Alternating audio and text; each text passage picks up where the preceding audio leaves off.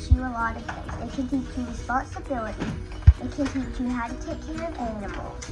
It can teach you what they eat, their habitat, and everything else you need to know about having a classroom pet.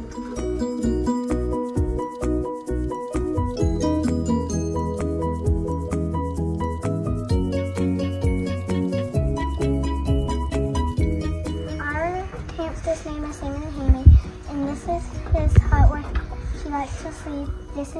She has an upstairs and downstairs and tunnels where she likes to crawl around at.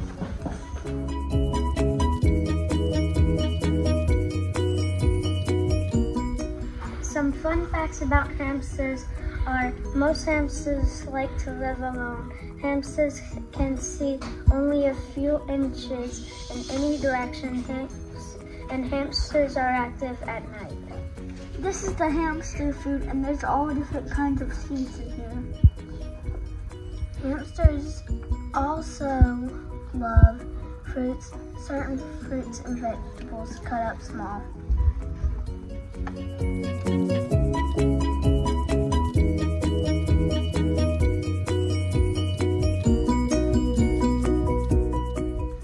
So every day we have to give our hamster clean water. First we take it off the cage, then we unscrew the lid and we go dump out the old water.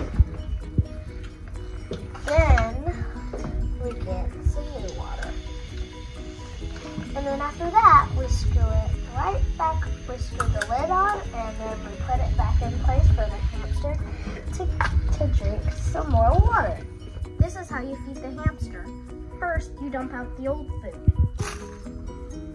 Then you put 2 scoops of new food in.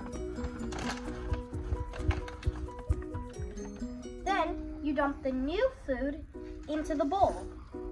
Then you put it back into the cage carefully.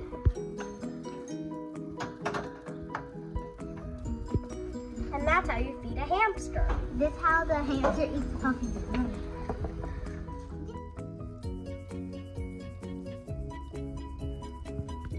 Sammy and Hammy like to play, so we got some blocks, some chew toys, a toilet paper roll, and a wheel. He likes to dig in the bed.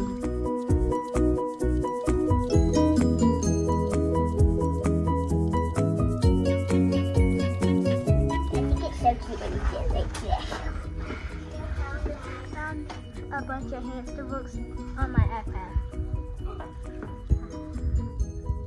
Thank you, Pets in the Classroom and Petco, for helping us get our classroom pet.